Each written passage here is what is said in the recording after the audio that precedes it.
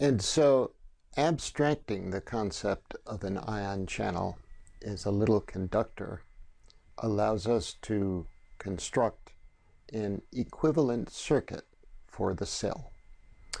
We have the outside of the cell, an external solution, which is a salt solution, a pretty good conductor. That's this wire here.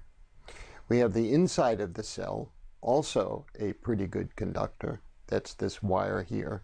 We have individual potassium channels, which are either conducting or not conducting.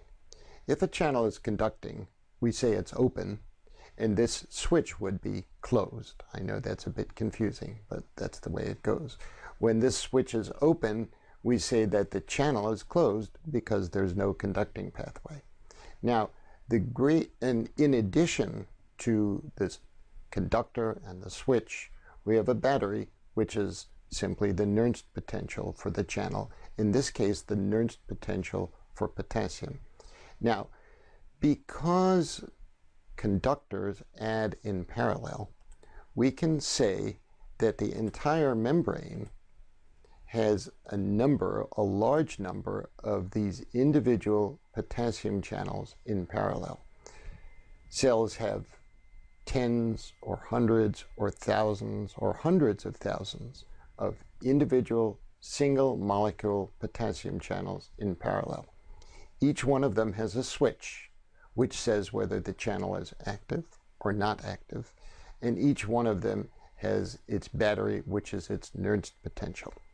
And so we can say that there is a macroscopic conductance, which is the sum of all of the microscopic conductances. We call the microscopic conductances gamma, Greek for a little g, and the macroscopic conductance is a big G. And so the big G is the sum of all of the little gammas whose switches allow the channel to open.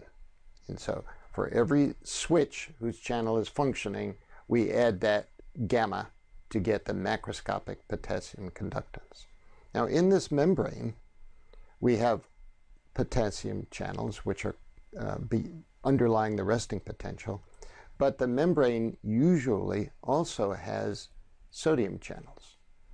And so we have a macroscopic sodium conductance, which is the sum of the little gammas of sodium channels that happen to be functioning at any given moment. Those little gammas all add in parallel. The gamma for sodium is not usually equal to the gamma for potassium, and the Nernst potential for sodium is around plus 60 millivolts, as opposed to the Nernst potential for potassium, which is around minus 90 millivolts. So we can abstract a cell into an equivalent circuit that has a large number of individual molecules, each of which is a potassium channel, and a large number of individual molecules, each of which is a sodium channel, producing summed conductances for sodium and potassium. Now there are also channels for other ions, and there's capacitance, which we will not worry about during this particular lecture. So we can abstract further and say that because a large number of individual channels act some in parallel, if their switches allow them to, we have a variable total conductance, and so that will be GNA, in series with the Nernst potential for sodium, and a variable potassium conductance in series with a Nernst potential for potassium. Here we have the outside of the cell and the inside of the cell. And so this becomes a very convenient way of calculating voltages, calculating the resting potential of a cell. Let's remember that this is a slightly more physical picture of a cell. We have the potassium channels in green, which are usually open, each of which has its little gamma. We have sodium channels that are sometimes open. They all have their little gammas as well. And here we make a key point. We make the point of conservation of charge, or Kirchhoff's current law. And we say that a charge that flows in through a sodium channel must be balanced by flowing out through a potassium channel. Now, this is actually fairly subtle because the ion that's carrying the current outward is a potassium ion, and the ion that's carrying the current inward is a sodium ion. And the cell eventually needs to exert some energy to put those sodium ions back where they belong and those potassium ions back where they belong. But that's not our concern at the moment. Our concern at the moment is that charge gets conserved, meaning that the current loop is finished, the current loop is complete, and we don't have any extra charge going off and not getting returned.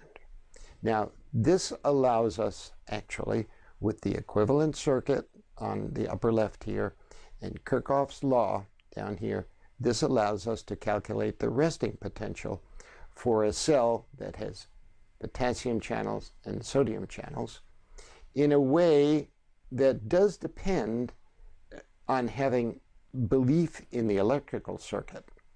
Okay, and so these abstractions lead very nicely and rather simply to an equation for the resting potential at steady state.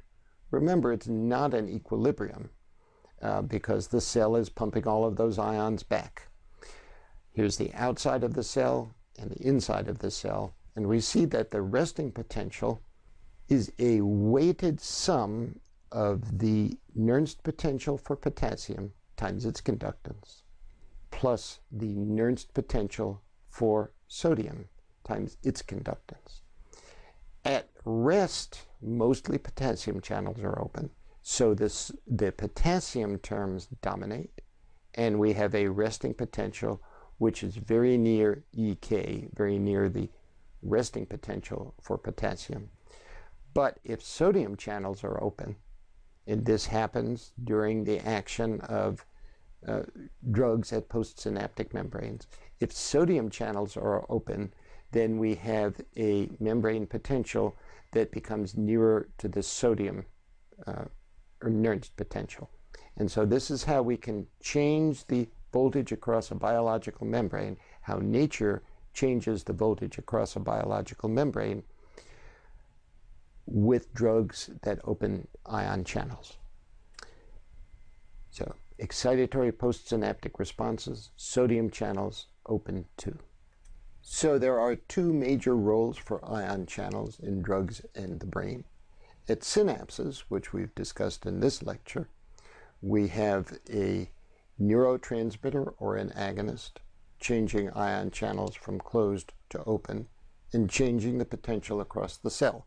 And the importance of changing the potential across the cell is that this changes the frequency of action potentials. In addition, at axons and cell bodies, drugs can change the equilibrium between closed and open voltage-gated channels, and we will talk about that in future lectures. Now we're ready to talk in more detail about agonists at ligand-gated channels.